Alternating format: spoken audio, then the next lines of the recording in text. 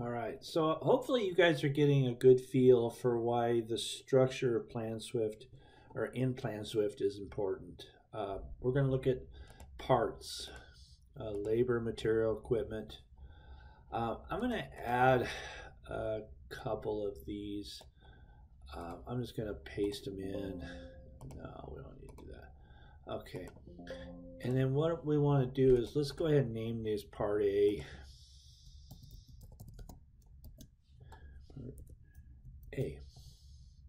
And let's make this $4 a piece. Let's name this part B, and we'll make that $10 a piece. And why don't we make the quantity 3 per count?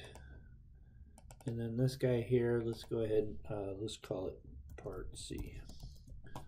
And 1 count, but why don't we go 1.1? We're gonna do something fun, and let's make this $200. Okay. So you can see as I did this, the prices changed. Okay. So because in the materials assembly, here's all those part A, part B, part C, the quantities, things like that. But because we have these ISUM, or the sum totals for cost, it's going to add that up into the assembly level. Okay, so this is all those parts and pieces are now $254. If you want to see what the price total is with markup, it's $398. And we're going to look at why that works within the parts. Okay, just want you to see that we are adding up all these parts here in materials. Okay, so let's look at the advanced properties.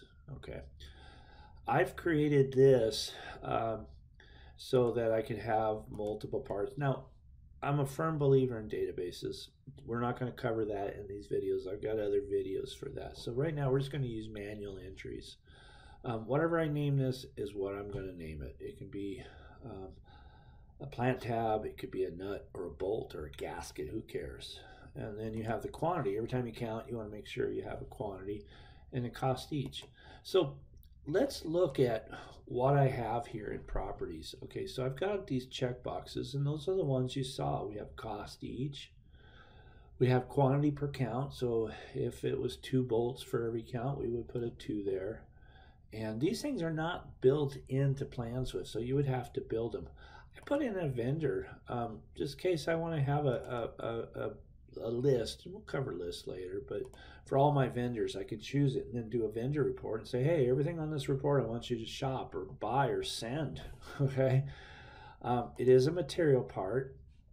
Now what I'm doing is I'm taking the quantity, which is from that grandparent clause, times the quantity per count.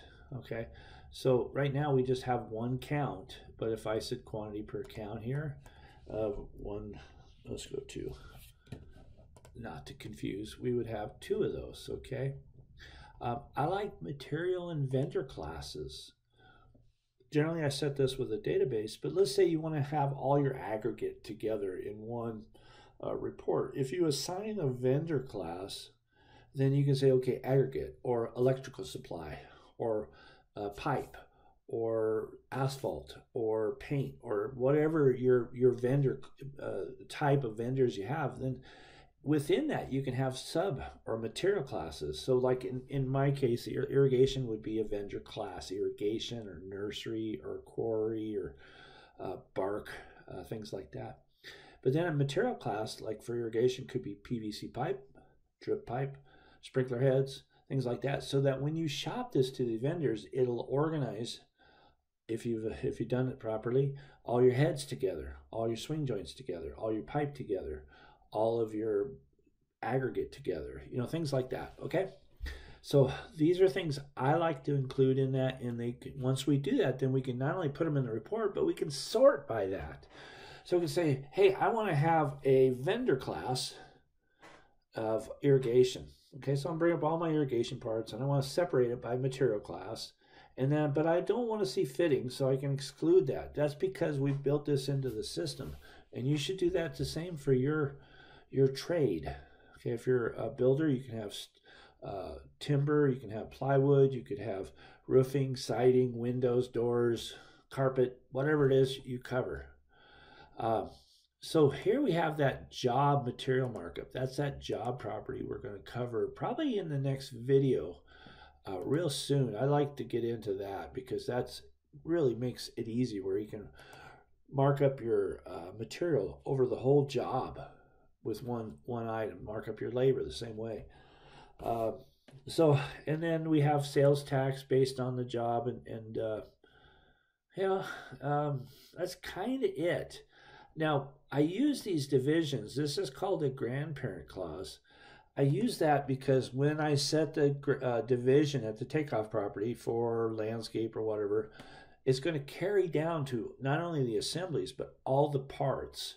So I could do a report, what is my division cost?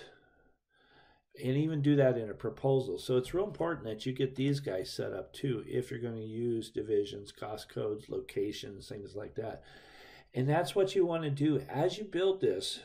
You test it, you build it, you go to the reports. After you counted your item, you check the math, and then you check the reports. Okay, can I do a proposal with this now that I have all my markup? Do I, things like that. You can see my markup each is going to be 57% on top of that. So we have markup total of $4.56. That adds me a price each from not only our cost total, but our markup gives us $12.56. And that's information that's being sucked up by that assembly that we saw where it's saying a sum of. It's pulling all this information up, okay? So, and you can see my takeoff property is blah, blah, blah, blah, blah, right there. These are just really key important things that I would really encourage you guys to build in there. Some of the stuff is already there. So if I had to go through and say what I added, a lot of it would be the job cost material or the codes. For sure, some of the grandparent items, I've added these 5 items to that. And by the way, you can take this when you're building your master parts and you can copy this, and then you can go ahead into the next part and paste it into it. Okay, so those are the shortcuts we'll kind of get into, but for now let's go to labor and look at the same thing. Okay, so I only have 2 things showing on that just so I keep my input window very clean. I have a number of man days. It takes the quantity, or total crew hours is my quantity. Where did I get the total crew hours? From the takeoff property. That's a takeoff formula for total crew hours. How much am I charging? At the job property. Okay. What's my markup? That's another job property item that we're looking to the job property to grab. What's my taxable rate for that? None, because it is not taxable. If I said true, it would probably want to put a tax on there, but it's not taxable in wherever we work. All right, so again, now we're going to go in and start building formulas, maybe even from scratch, and show you how a lot of the checkboxes work, how the grandparent clauses work, how the sum totals work, how to get information from point A to point B to point B to your reports, and be able to make it all match your total estimate. Okay, cool.